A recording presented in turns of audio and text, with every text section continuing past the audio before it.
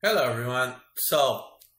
Here's some idea for you folks wanting to make some horns through the extrusion through curve method that you have on Maya. So why do I want to make some horns, for Zbrush to make a female demon character, sculpted and such. And I found, it's much easier to use it through Maya, to extrude through, use this method and this workflow. All right, so how do you do that? First is, okay, first thing first, let's say, we have the classical idea of what a horn is. First, I press the space bar to go to the side view here, and then, click here, and go to your side view, and then go in here to create, curve to use, all right? And then we come here, click in these. You don't need to, be too much, perfectionist with this curve because, once you're happy with the tool, you can just press Q, go to selection mode, and then you have this curve, right? If you press 1, it's not smooth divided, but then press 3, there's this, preview. You can, right click here and go to control vertex. As you can see here, these control vertices, all right, these purple points control the flow of the curve. For example, let's say I want to, change these and do stuff like this. See, you're reshaping the curve. I'm like refining it, sort of. So once you're like happy with the curvature of your horn, it should be something like this. Remember that, before we do this method, I like to scale up. So, we could scale this up a little bit. But, size doesn't really matter once we export these as .obj files to ZBrush. You understand why soon. So anyway, you could also make the horn a little bit like these, if you want. You could always, come back here and stuff. But anyway, point is, now that we have these, right? Let me pull it on object. Now that we have the curve, you could, also change it on different axes. So like this, you could make your horn go like this too if you want, but we're going to stay simple. I made some other horns here which I'm going to show you later, but I want to show you the main method before we go there. So let me just refine it a little bit more. Okay, gotcha. Now the important thing to have in consideration is the base mesh, or the primitive, let's say a cylinder right here that I created, which we're gonna use, it's going to shape most of the shape of the horn. So it's going to be pretty much a cylindrical and really smooth horn. You could always, come here and change. Some horns have more of a pentagonic or even hexagonic shape here. This is in a hexagon, and control redo here, this is a pentagon, but we're going to stay with a cylinder for now. So what you do is press E to rotate, and then press J, then it's going to snap like this, and then you have the orientation of your horn. I like to make the curve go straight out this main center point here. I find it to be best. Unfortunately, snapping isn't working, so I'm, releasing J and rotating just like this. Okay. After you have the horn, you have to put into consideration the base of the horn, all right? This method, all right, it's going to do pretty much what? You pick up the faces and extrude along a curve. But, before I do that, actually, let me correct these things. Don't want the radius to be bigger. No. Well, you could make a really, tech and really big base horn here, but maybe not for me. And then, we can change the height. So it's thinner here. In my opinion, this method works better once you have a thinner horn here. And the reason for that is, I'll explain real soon. Okay, let me just, get this up. Well, how to do that is you can, just click here, select all the faces, right? And then, you could go to side, but, sometimes it's better to just get the right angle, and then you could press Control and drag and click, right? And then you unselect these faces, and you just with these faces. You don't want to, select any other faces. Otherwise, it's going to extrude these ones. Your horn's going to, look all messed up.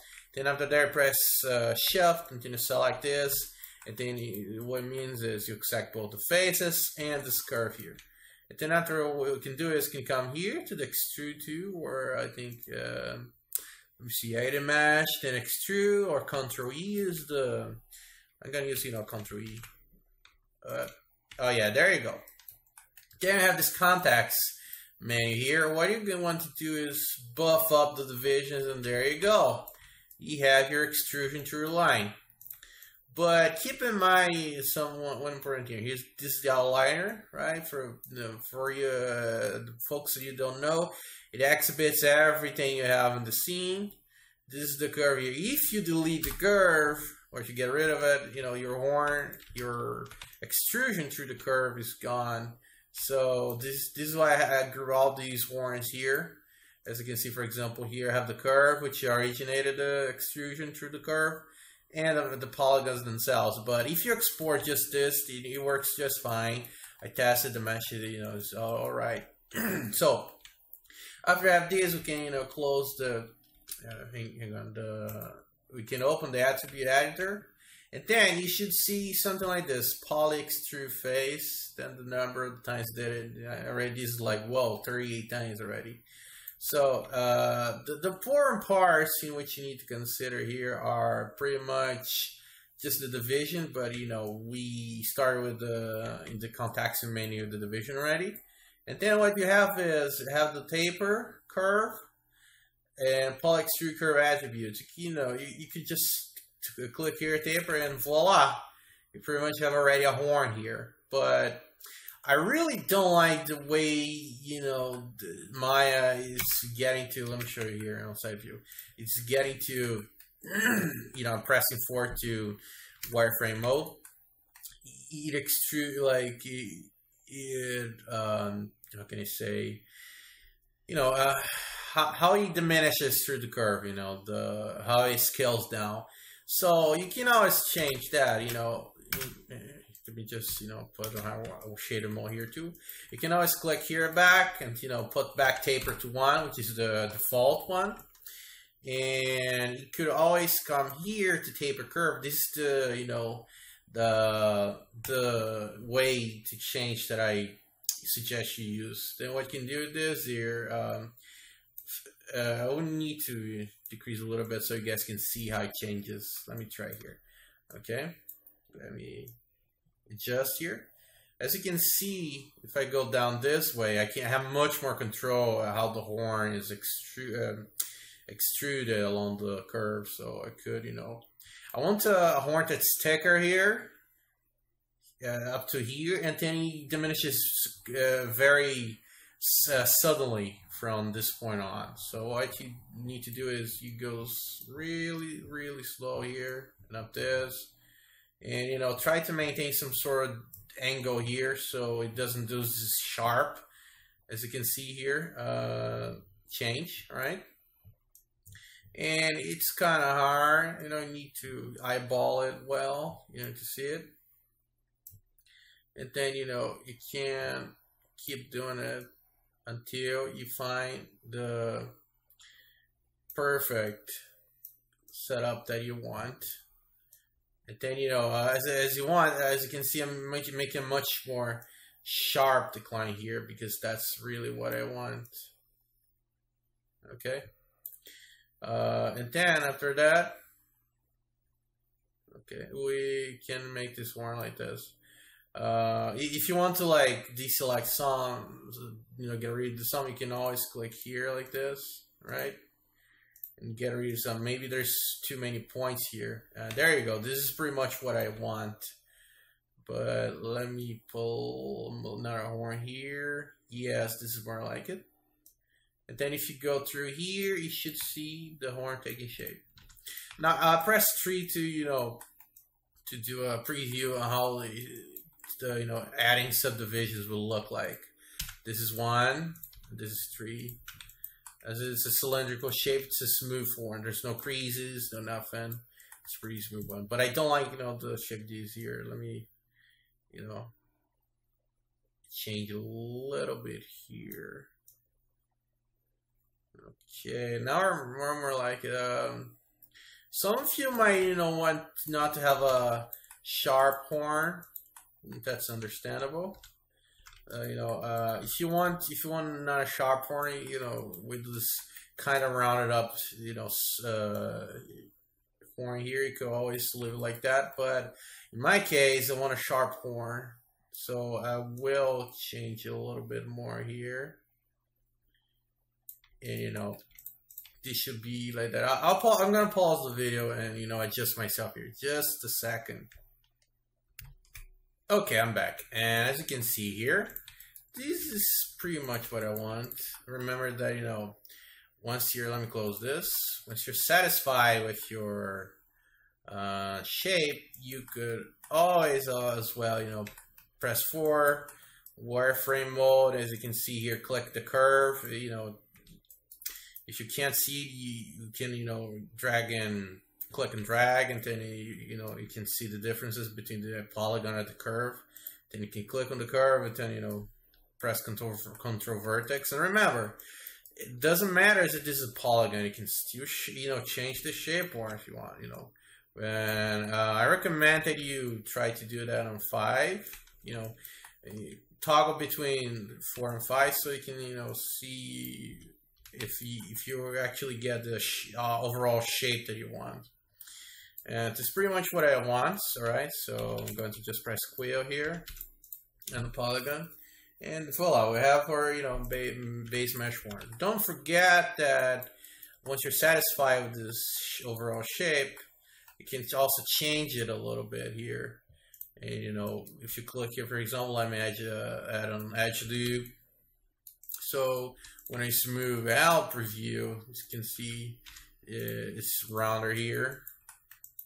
And you could also, for example, put an edge loop here. If you want your horn to be, like this, same effect. And you can also, select the vertices here, right click, and then press R and scale it down. Oh, by the way, the orientation is set to object. You can change like this to world. But maybe you should set to object to be maintain loyalty to have fidelity to the way this curve is set up. So I can come here, scale it down, and then scale it down here a little bit as well. And then what you have is you have a sharper, better curve. But maybe you need to sharpen a little bit more, to be really, really, really like this. And then you can come here and change a little bit to make the horn look more natural looking. But there's one problem with this method though, because if you do that, for example, and come here, Bess, and let's say you want to twist this, here's what you have. You have this problem here. The horn gets back to where it was. I'm gonna leave it like that, right? This is why I even edit that without using this attribute editor. So let me explain a little bit here. This looks kind of weird. There you go. And then it's pretty much like that. Now what I can also do, let me hide this more a little bit. I'm going to do Control H and I still have the card here. What you could also do is, remember I said that the base of the polygon pretty much determines how your horn is going to be. You can come here, then go to channel box, and real quickly edit this, and then you can, make it a pentagon. Make sure that, let me go to the top view. Press 5 to wire shade. Make sure that, okay, let me put this in a straight manner. Make sure that it's lining up as it should, rotate 18, I guess, to be exact. So this point here will be more geometrical. This vertical here is going to line up with the curve. Then after that, what I can do is I can go to side, press 4 to wireframe this, then rotate a little bit like this, right? And then what you can do is come here and rotate so the curve, gets to this point. It helps out to facilitate, because, for example, let's say that I pull like this, and then I click the faces, come here, click this, come 3 to extrude, and put divisions. See the problem? It's going to be up like this. So let me redo these. Make sure it's following the right orientation, so the curve is respected. And then don't forget that these two here. Let me show you what I mean. These two verticals, they are completely respected. For example, they do not change here. So let me show you what I mean. I come here, for example, to attribute editor, right? And if I go to, let's say that I want to go to taper 0, all right? I don't know if you can see, but I'm going back and forth between redo, so you can see these two rolls here of verticals. They're not actual par. They were not there when I made the curve. So Maya isn't going to taper them. They're just going to leave it alone. All right. So have that in mind when making. Let me hide this again. Show this because this is the original polygon, and it's not a real part of the extrusion, along the line. So, but let me. So you might want to leave this. Let me change this here. Rather, you might want to change the height. So it's like this. I like to leave in 0.5. You could always expand the radius to be like a shoe, so it's bigger. Some horns look really cool, or when their bases are very thick and they go extruding through the line, they finish real thin at the tip. So to give them more wild and more menacing design, then you can click this, extrude, up the divisions, go to 25, and then we can taper this once again. You can come here, right, and click the poly extrude face, then see the result of the taper. Well, this time I like how the taper did it. So just decreasing the taper did the job by itself, so we don't really need to change much here. But you gotta understand something as well.